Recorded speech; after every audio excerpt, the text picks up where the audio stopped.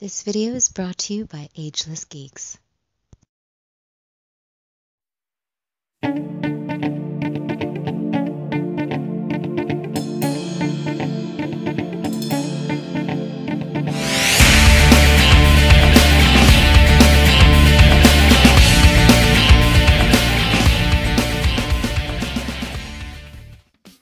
Cowabunga dudes and dudettes, this is Anthony, aka Batbomb82, and today I'll be doing a review of the Mezco 112 Collective, a Clockwork Orange, Alex Delarge.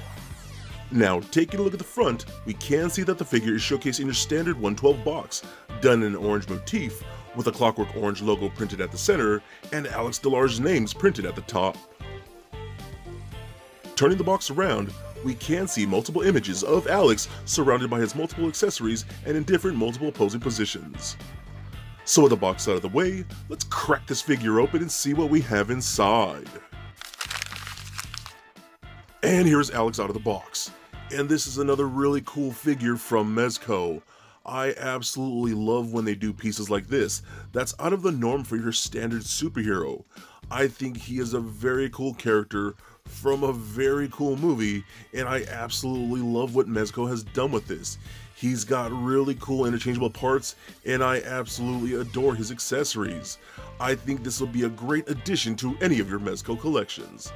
But before we take a closer look at the figure, let's take a look at the accessories. So Alex does come with a good amount of accessories. Starting off, he comes with 3 interchangeable head sculpts, his cane, a cane knife, a glass of milk, and 7 interchangeable hands. And lastly, he also comes with the orange circular base stand with Alex's image printed atop. He also comes with a clear articulated arm that articulates at 4 points with a clip. So with the accessories out of the way, let's take a closer look at Alex Delarge. Alright guys, now let's take a closer look at Alex. Now this is one figure that can probably be considered a hit or a miss for a lot of collectors, especially for the Mezco 112 line, because he's not a super popular character, and he's kind of niche in that way, because not a lot of people even like the Clockwork Orange movie. I personally enjoyed it just because it was so weird. And yeah, so I had to pick this up because it's a very unique piece of my collection, and that's a big part of why I love it so much. Now, Mezco has done a really good job with this guy. I think he looks fantastic.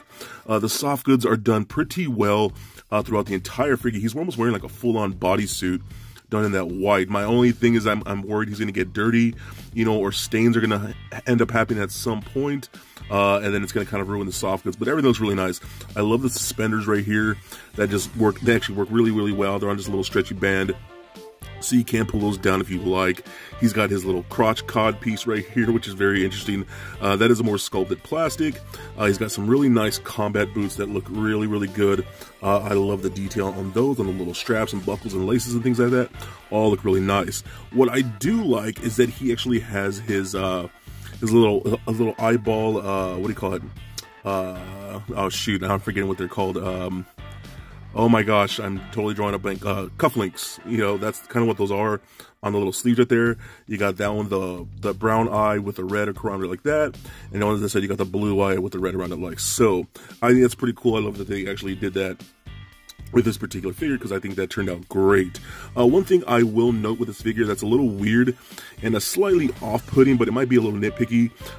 Every here and then you can kind of see right there, kind of on the top right here on the sleeve, there are little threads kind of sticking out all throughout this figure, and I don't really want to pull any of those threads because I might tear up the fabric.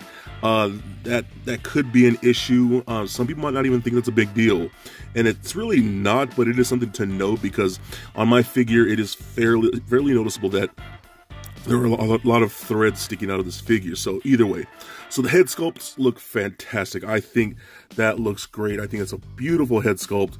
I love how that turned out with the hair and the eye paint around. Those like lashes painted on around that one eye.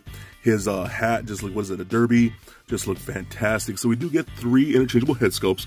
So we got the standard head. This is the one that is going to come packaged in the box, and I do really like this one a lot. I think it looks a lot like the actor. We also do get this battle damaged head where he's just completely messed up, bloody and whatnot, and bandaged up. Battle damaged faces, I think, is something where Mezco really shines, because they really get the brutality in there, and I think they did a great job of that. With the hair all tattered and whatnot, looks fantastic. We also do get his masked head with that really creepy mask, with that really long creepy nose, and it's just very weird, and I love it, and they did a really good job with that. The paint on that looks fantastic, and just a very cool piece. So how the head is attached, it's not a ball joint, but it is attached at the neck. Now, I know some people don't like that, but for me, it's not a really big deal. You just take another head and pop that in, and now you have something like that, and that looks really cool, man. I love that battle damage head. All these heads look really, really good. They just did a really good job with that. So we also do get interchangeable hands. We do get a pair of closed-fisted hands. Those are the ones that come packaged in the box. We do get 2 gripping hands. Those are for holding his accessories, like his cane and his cane knife. And then we do get some more open palm hands. Those are more for relaxed and whatnot. And then we do get a hand for holding his glass of milk. And that's kind of open palm, but it is a little loose, loose enough to grip that glass of milk. So the glass of milk actually works out very nice. It's just this little plastic like that, and then you can see the milk in there.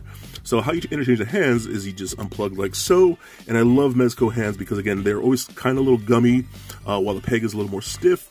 So because of that, the peg, the hand itself tends to adhere to the peg a little bit better. And I have noticed that the hands on this particular figure are a little more stiffer than what I'm used to. And once you get them on there, they work out great. So you can just take that glass of milk and it holds in there perfectly. And I think that looks great. That's a really cool accessory that we got with this figure. If you guys know the movie, you're going to know all what these accessories mean and what their scenes they're from. And I just think that's fantastic. I love that a lot. Works out great. So we can take that hand off right there. I'm going to put on back his gripping hand because we do get his cane. His cane looks fantastic. Just a straight black with that ball head at the top like that. And he can hold that in his gripping hands like so. And that works out really, really good. That is a very... that's one of the main accessories you want to have with this figure. And I think they did a good job. I love the polished black that they have with here. So what I do like... Now, one thing I kind of wish, he does come with his knife handle for the cane, and that looks really good too. Nice polished silver and whatnot. I kind of wish it would have been an actual removable accessory, you know what I mean, so you could actually remove it and then just store it. But they opted to make it a separate piece. Now, that's okay, because it still works and whatnot. He can hold that in like so. And now you got his little knife cane, his cane knife and whatnot. But I kind of wish they would have been able to actually separate this handle piece from the stick and have it as one whole thing that we could kind of just store both. But I imagine that would have been kind of tricky since it's a very thin piece of plastic, and probably would have been a little difficult to do because this knife here does feel a little thicker than the actual cane itself. So that's probably why they didn't do that. So, okay, very, very cool. I love the way this figure looks. The accessories are awesome. I've had people express that it should have came with a certain sculpture of a certain man's private part. That would have been funny. But I can see why Mezco didn't do that. So anyways, so let's take a look at the articulation here. So that neck is on a ball joint, so that rolls around very, very nice. Does turn left and right, up and down, pivot side to side, very nice. Arms can go all the way up and full 360 if you really wanted to. Go out about that far. It does rotate in that ball peg, so we get a single bend at the elbow, rotation at the elbow, rotation at the wrist, as well as a hinge at the wrist.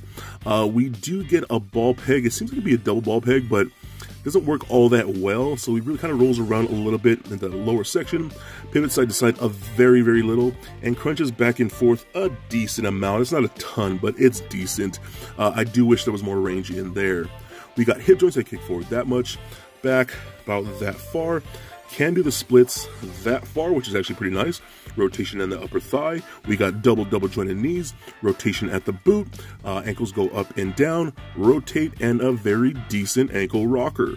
So overall, I think this is a really cool figure, and the fact that it's just very unique. And it's stuff like this that I love about about the 112 collective line, is that You know, I know a lot of the figures are that are going to be most popular are going to be the superheroes, and I absolutely adore those too. But I love the fact that we get these figures as well, something that are more obscure and whatnot. And like I said, to be a little niche, they're going to fit in with those superheroes, and it's going to be all one just solid collection. So for that reason alone, I really love this figure, and I think he is definitely a must get. So for a quick size comparison, here he is standing next to a Marvel Legends Deadpool figure, as well as a DCUC Batman figure. And for your Mezco comparison, here he is standing next to a Mezco 112 Collective Deluxe Joker and Evil Dead 2 Ash. And just for fun, here he is standing next to a little Lego Bat Bomb. So there it is, guys, my review of the Mezco 112 Collective, a Clockwork Orange, Alex Delarge. Now overall, I really do think this is an awesome figure from a very unique film. I absolutely love it when Mezco gives us figures like this. I think that they did a great job with the sculpt, paint, accessories, and soft goods. However, I do worry that the white of his clothing might get dirty or stained over time, and his torso articulation does lack quite a bit. I think he would be a very cool figure because he would be a standout piece, and at the same time, I can totally get why you wouldn't want him for collection. Maybe he doesn't fit in, and maybe you just hate that movie. With those things aside, I think he's still very cool, and I think he is definitely a must get.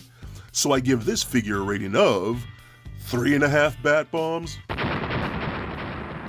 out of 5. And if you're on Facebook, head over to my group, the Mezco 112 Collective Collectors, for all kinds of Mezco goodness.